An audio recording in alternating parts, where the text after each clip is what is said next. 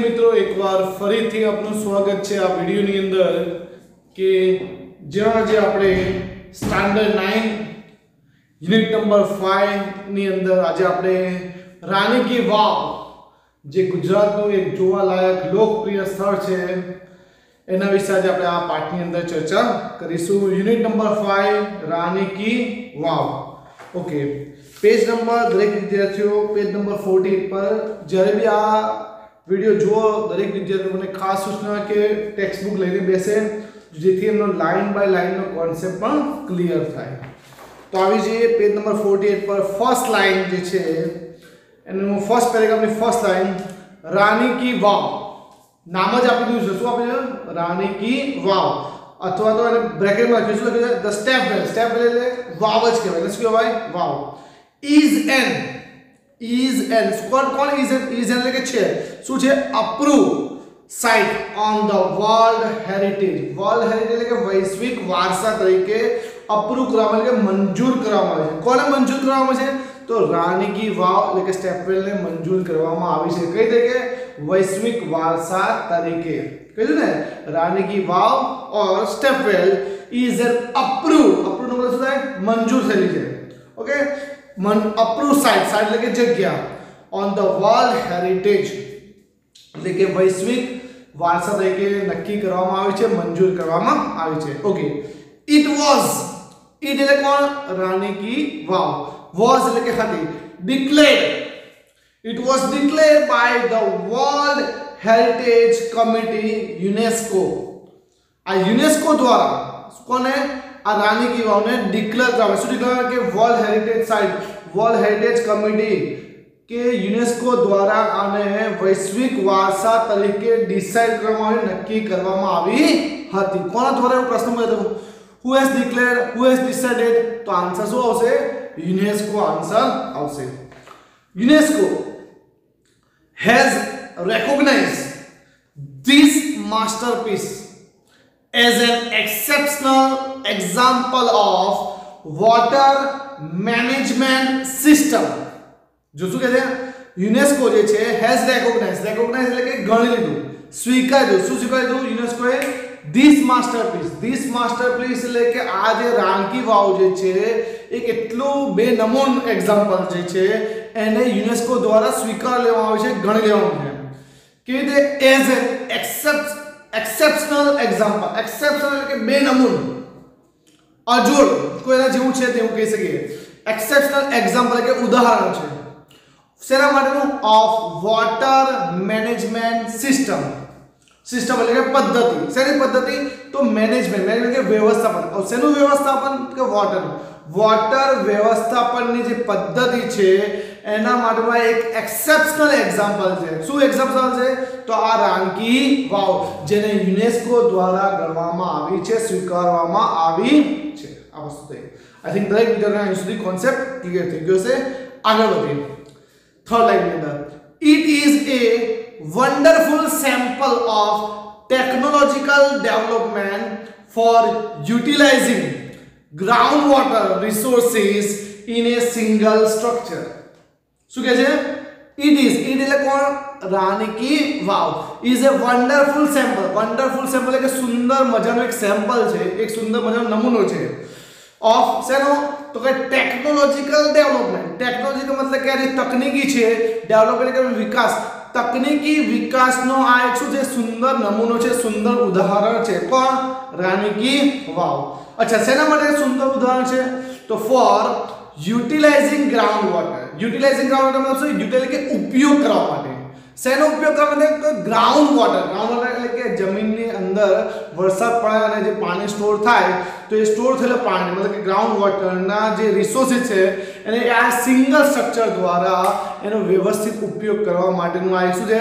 એક સુંદર એક્ઝામ્પલ છે જે આપણે તકનીકી વિકાસના આધારે કહી શકીએ છે. કહું? રાની કી વાવ. આગળ વધીએ. ઇટ ઇઝ ઓલ્સો, આ બધી વાત શેની કરીએ છીએ આપણે? રાની કી વાવની.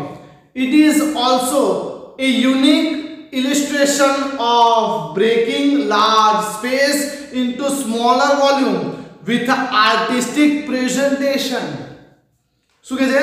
ઇટ ઇઝ એટલે કે રાણી કી વાવ, ઇઝ એટલે કે છે, ઓલસો એટલે પણ, અ યુનિક ઇલિસ્ટ્રેશન, યુનિક એટલે કે એક અજોડ, ઇલિસ્ટ્રેશન એટલે કે બેનમૂન, ઓફ શું બેનમૂન છે? ઓફ બ્રેકિંગ લાર્જ સ્પેસ, એક મોટી લાર્જ એટલે કે મોટી સ્પેસ છે, જે મોટી જગ્યા છે એને બ્રેકિંગ કરે, બ્રેકિંગ એટલે કે તોડે છે, વિભાગમાં પાડે. શેમાં પાડે છે? Into smaller volumes, into smaller એટલે નાના ભાગમાં વહેંચે છે. એક મોટી જગ્યાને નાની જગ્યાઓમાં નાના સ્મોલર વોલ્યુમની અંદર ભાગ પાડે છે વિથ આર્ટિસ્ટિક પ્રેઝન્ટેશન.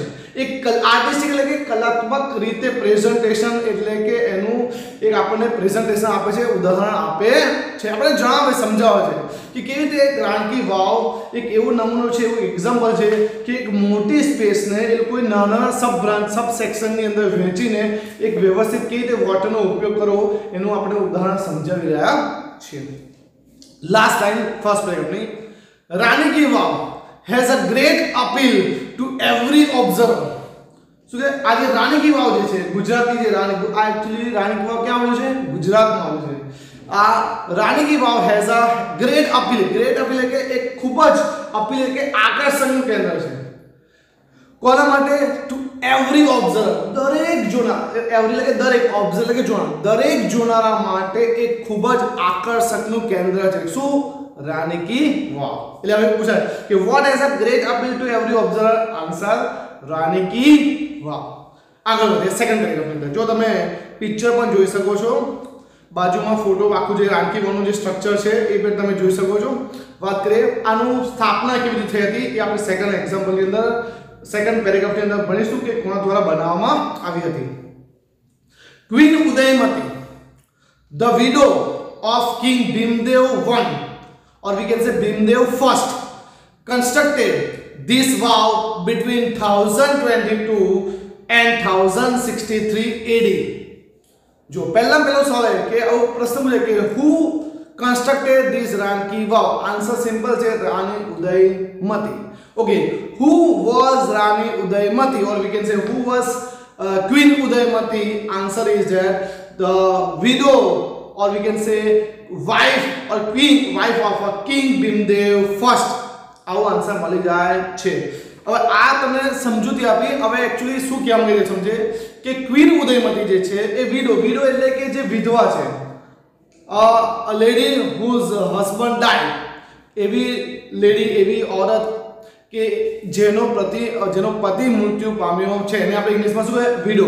અને જો જે પત્ની મરી ગઈ હોય અને પતિ બાકી હોય, મતલબ કે પત્ની, જેની પત્ની મરી ગઈ હોય એવા વ્યક્તિને શું કહીશું આપણે? તો વિડોવર કહીશું. આ બે શબ્દ છે, વિડો ફોર ફિમેલ અને વિડોવર ફોર મેલ. તો ક્વીન ઉદયમતી જે છે, ધ વિડો ઓફ કિંગ, એ શું? વિધવા છે. કોની? King Bhimdev first.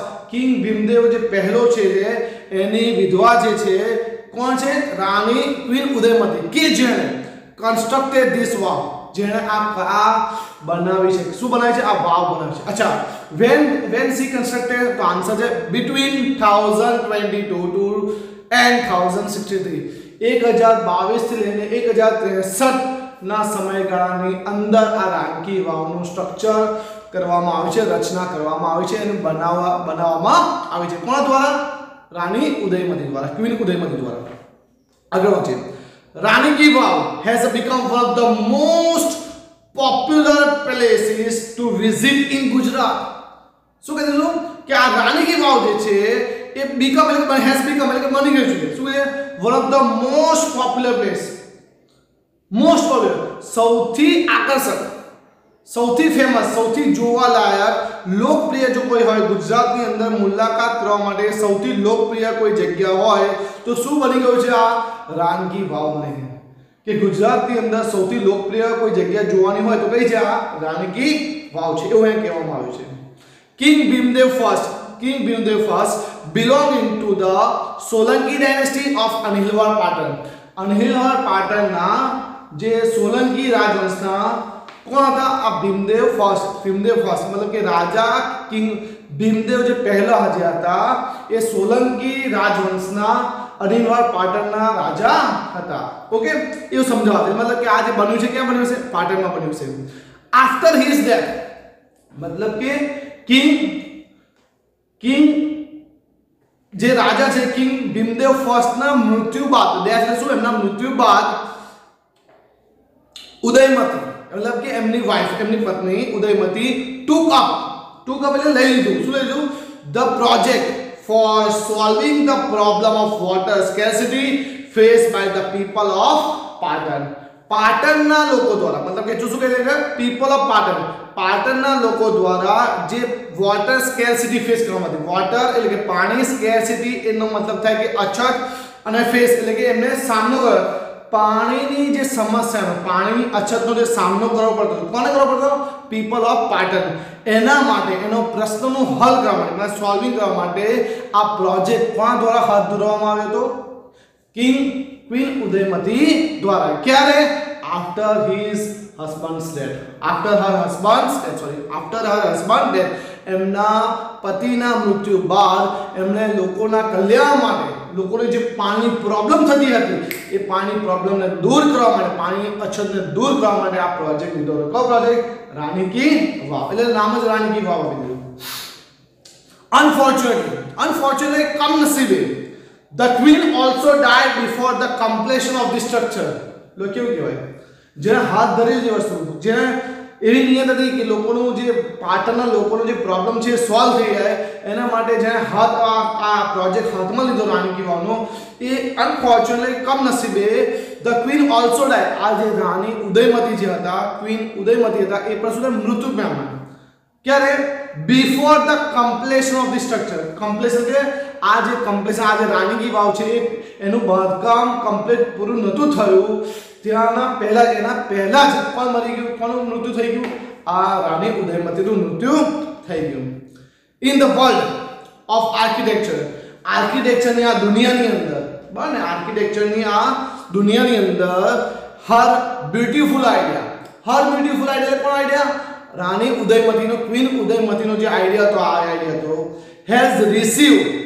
એટલે કે એને સ્વીકારવામાં આવ્યો ઇમેન્સ એપ્રિસિએશન એટલે કે ખૂબ જ એપ્રિસિએશન વખાણ લાયક હતો કોનો આઈડિયા આ રાની ઉદયમતીનો ક્વીન ઉદયમતીનો જે આઈડિયા હતો આ જે રાની કી વાવ બનાવવાનો જે આઈડિયા હતો કે વોટર સિસ્ટમ બરાબર કે વોટર મેનેજમેન્ટ સિસ્ટમ પાણીનું વ્યવસ્થાપનની જે પદ્ધતિ હતી એનો જે એના બેઝિસ પર એમણે જે રાનકી વાવ બનાવી મોટી વસ્તુને એમણે નાની સબ બ્રાન્ચમાં વહેંચીને જે પ્લાનિંગ કરીને લોકોનો જે પ્રોબ્લેમ હતો પાણી અછતનો એને દૂર કરવાનો જે આઈડિયા હતો એને દુનિયાના દરેક લોકોએ ખૂબ જ આવકાર્યો એટલે કે વર્લ્ડ આર્કિટેક્ચરની દુનિયામાં સૌથી વધારે કોઈ આઈડિયા સ્વીકારવામાં આવ્યો તો આ આઈડિયા હતો કોનો રાની ઉદયમતીનો આઈડિયા જે રાનકી વાવ બનાવવાનો હતો એ હવે અહીં સુધી આપણે કોન્સેપ્ટ જોયો કયા વર્ષમાં બનાવવામાં આવી હતી કોણે બનાવવામાં આવી હતી શા માટે બનાવી હતી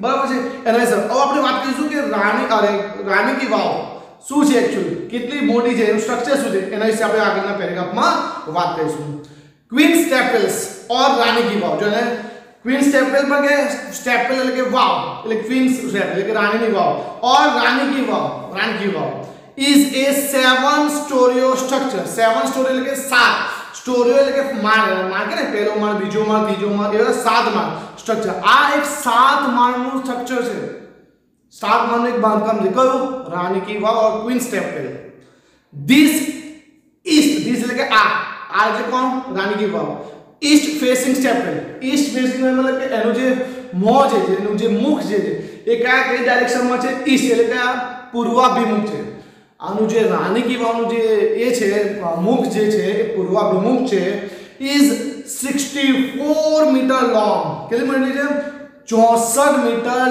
લાંબી છે શું આ રાની ki Vav and 20 metres wide 20 metre પહોળી છે આ સ્ટેપ પર પૂછો કે ક્વેશ્ચન મુજબ ખાસ લેજો and 27 metre deep 27 metre deep છે ભાઈ ફૂટ નહીં બોલતો મીટર બોલું છું હા ખાસ રાખજો 64 મીટર લોંગ 64 મીટર લાંબી છે 20 મીટર વાઇડ 20 મીટર પહોળી છે અને 27 મીટર ડીપ 27 મીટર ઊંડી છે શું રાની ki Vav inch sculpture inch એટલે કે દરેક સ્કલ્પચર એટલે કે શિલ્પકૃતિઓ પેસેજ એટલે કે આવા જવાનો જે માર્ગ હોય છે પેસેજ કહેવાય. પિલર એટલે કે સ્તંભ જે બધા છે ત્યાં આગળ પિલર્સ. એન્ડ પેવેલિયન એટલે કે જે ત્યાં આગળથી બધું આપણે જોઈ શકીએ છીએ એ જગ્યાને આપણે શું કહેવાય પેવેલિયન કહેવાય છે. જો in this magnificent structure has enchanting carving. આ દરેક વસ્તુ પર મતલબ કે આપણે જે વાત કરીએ સ્કલ્પચર શિલ્પકૃતિઓ પર, પેસેજ આવા જવા રસ્તા પર, પિલર એટલે કે સ્તંભ પર, પેવેલિયન એટલે કે જે ગેલેરી છે એમાં આ દરેક જગ્યા પર એક સુંદર મજાની મતલબ કે દરેક જગ્યા પર કોતરણી કરવામાં આવી છે. કેવી કોતરણી? મેગ્નિફિસન્ટ સ્ટ્રક્ચર હેઝ એન્ચેન્ટિંગ કાર્વિંગ. કાર્વિંગ એટલે કે કોતરણી, સરસ મજાની કોતરણી કરવામાં આવી છે દરેક વસ્તુ પર, શિલ્પકૃતિ પર, પેસેજ પર, પિલર પર, પેવેલિયન પર, દરેક જગ્યા પર કોતરણી એક વર્ષની. કયા વર્ષની? 11મી સેન્ચુરીમાં બન્યો 1022 and 1063. આ 11મી સેન્ચુરીમાં બનેલી રાણકી વાવ જે છે એમાં એ સમયના કારીગરો દ્વારા જે કોતરણી કરવામાં આવી છે એ આપણે ત્યાં આગળ જોઈ શકીએ છીએ. ક્યાં આગળ? રાણકી વાવમાં. On its side wall, मतलब कि दीवारों पर भी there are around 800 sculptures. यानी दीवारों पर भी 800 જેટલી શિલ્પકૃતિઓ છે. કોઈ દિવાલો પર? રાણકી વાવની દિવાલો પર 800 જેટલી શિલ્પકૃતિઓ છે. ક્વેશ્ચન પૂછાય તો બી અને શોર્ટમાં પૂછાય તો પણ રાણકી વાવની તમને આવડવી જોઈએ આ ઇન્ફોર્મેશન સાથે. આગળ વધીએ નેક્સ્ટ પેરેગ્રાફની અંદર. There are nearly like closely 400 big sculptures. ત્યાં મોટા ત્યાં એટલે there are એટલે કે ત્યાં આગળ nearly એટલે કે નજીક ગણી શકાય એવા 400 big sculpture, 400 મોટા શિલ્પકૃતિઓ છે of different god and goddesses in the Vaav at present કે અત્યારે હયાતમાં હાલમાં આ રાણકી વાવમાં 400 જેટલી મોટી શિલ્પકૃતિઓ છે. કોની છે? એ ભગવાન અને દરેક ભગવાનની ત્યાં આગળ 400 એટલે ભગવાનની ત્યાં શિલ્પકૃતિઓ છે. ક્યાં આગળ? રાણકી વાવ અત્યારે હાલમાં છે. જો this number would have been many more in the past in its original structure. Original structure જ્યારે હતું ભૂતકાળની અંદર ત્યારે આ જે 400 છે એની જગ્યાએ વધારે હોઈ શકે છે એવું આપણને કહેવા માંગે છે કે this number કે આ જે 400 છે કે 400 ભગવાનની મૂર્તિઓ છે.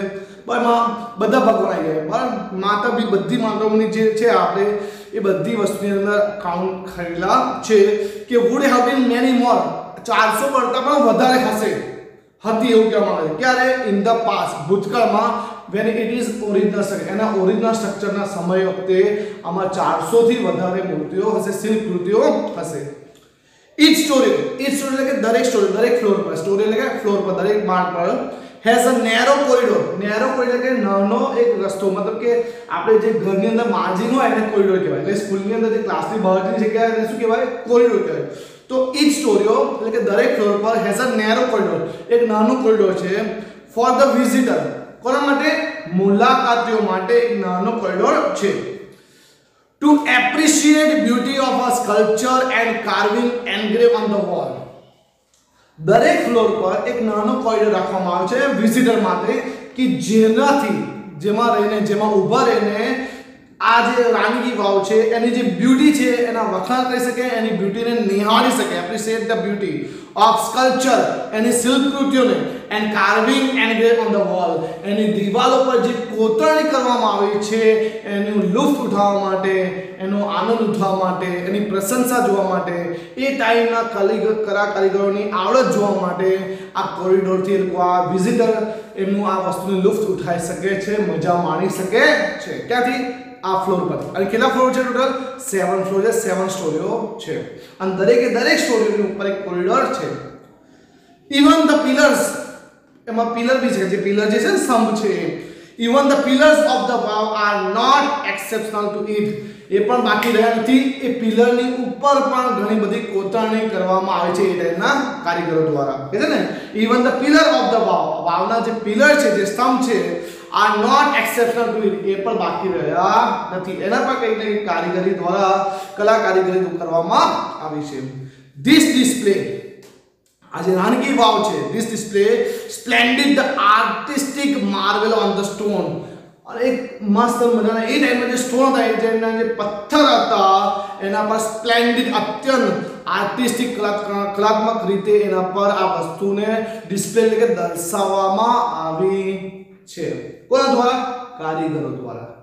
કઈ વાત કરીને આપણે સ્કલ્પચર છે, પિલર્સ છે, પેવેલિયન છે, બરાબર છે, એ દરેક વસ્તુ પર પેસેજ છે, વોલ છે, દરેક વસ્તુ પર આ લોકો દ્વારા artistic marble on the stone પર કલાત્મક રીતે એમાં કોતરણી કરવામાં આવી છે જે અજોડ છે, એને જો બીજું કોઈ જગ્યાએ જોવા મળશે નહીં. લાસ્ટ લાઈન આ પેજની પેજ નંબર 48 ની. In fact the Vaav is solely dedicated to Vishnu. solely કે mainly, solely मतलब શું है mainly, મુખ્ય કહીએ તો આ હકીકતમાં આ વાવ જે છે એ ડેડિકેટેડ વિષ્ણુ ભગવાન જે છે, હિન્દુ ધર્મના વિષ્ણુ ભગવાન છે, એમને આ જે વાવ જે છે એમને ડેડિકેટ કરવામાં આવી છે એવું એને કહેવામાં આવ્યું છે. વન કેન ફાઇન્ડ, કોઈ પણ વ્યક્તિ અહીંયા ફાઇન્ડ એટલે શોધી શકે છે, જોઈ શકે છે Vishnu in a different shape and posture. Vishnu ભગવાનના અહીંયા આગળ ડિફરન્ટ આકારો અને એમના જે ડિફરન્ટ પોસ્ચર જે છે એ પણ અહીંયા આગળ લોકો એનું જોઈ શકે છે કે એમની પણ શિલ્પકૃતિઓ આ રાણકી વાવમાં જોવા મળે છે. અને રાણી ઉદયમતી દ્વારા એ વિષ્ણુ ભગવાનને જ ડેડિકેટ કરવામાં આવી છે, એમને જ પ્રસન્ન કરવા માટે આ વસ્તુ બનાવવામાં આવી છે. એ વસ્તુ આગળ ડેડિકેટનો શબ્દ આગળ કહેવા માંગે છે. તો આજના વિડીયોની અંદર આપણે ચેપ્ટર નંબર 5 9th સ્ટાન્ડર્ડનો રાણકી વાવનો જે પહેલો પેજ હતો, પહેલો જે પેજ હતો 48 નંબરમાં, એના વિશે આપણે આ પહેલા પેરેગ્રાફમાં જોયું કે યુનેસ્કો દ્વારા આ રાણકી વાવને વર્લ્ડ હેરિટેજ સાઇટ તરીકે ડિક્લેર કરવામાં આવી હતી. અને શા માટે ડિક્લેર કરવાની એનું પણ એવું કારણ હતું કે આ એક એક્સેપ્શનલ વોટર મેનેજમેન્ટ સિસ્ટમનું એક અમૂલ્ય ઉદાહરણ હતું. એટલા માટે પછી આપણે સેકન્ડ પેરેગ્રાફમાં જોયું કે આ જે રાણકી વાવ છે એ કોના દ્વારા બનાવવામાં આવી હતી, કોના કયા ટાઈમે એક્ઝેક્ટ સમયનો પણ એને ઉલ્લેખ કરેલો છે. અચ્છા, શા માટે બનાવવાથી એનું રીઝન પણ આપણને કહ્યું. પછી આનું જે સ્ટ્રક્ચર જે છે એના વિશેની થર્ડ પેરેગ્રાફની અંદર માહિતી આપી અને કેટલા પ્રકારના શિલ્પકૃતિઓ છે એના વિશે વાત કરી, કેટલા ભગવાનની મૂર્તિઓ છે એની પણ આપણને કોન્સેપ્ટ ક્લિયર કર્યો અને એનું જે અદ્ભુત જેની કેરેક્ટરિસ્ટિક્સ છે, એના જે ફીચર્સ છે એ પણ આપણે આ રાણકી વાવના આ પેસેજમાં આપણે ભણ્યા. તો આ ફર્સ્ટ પાર્ટ હતો ચેપ્ટર નંબર 5 નો. સેકન્ડ પાર્ટની અંદર પણ આપણે રાણકી વાવનો જે પેસેજ જે પેજ નંબર 48 છે એ પણ આપણે ક્લિયર કરીને આ ચેપ્ટરને પૂર્ણ કરીશું. જો કોઈ પણ વિદ્યાર્થી મિત્રને આ ચેપ્ટરને લઈને કોઈ પણ જગ્યાએ કોઈ પણ ના સમજ પડી હોય તો એ મને પર્સનલ WhatsApp ગ્રુપમાં જણાવી શકે છે. આઈ હોપ કે દરેક વિદ્યાર્થી મિત્રોને અહીં કોન્સેપ્ટ આ ચેપ્ટરનો ક્લિયર થઈ ગયો છે. નેક્સ્ટ વિડીયોમાં આપણે આ ચેપ્ટરને કમ્પ્લીટ કરીશું. ત્યાં સુધી thank you so much and thank you very much.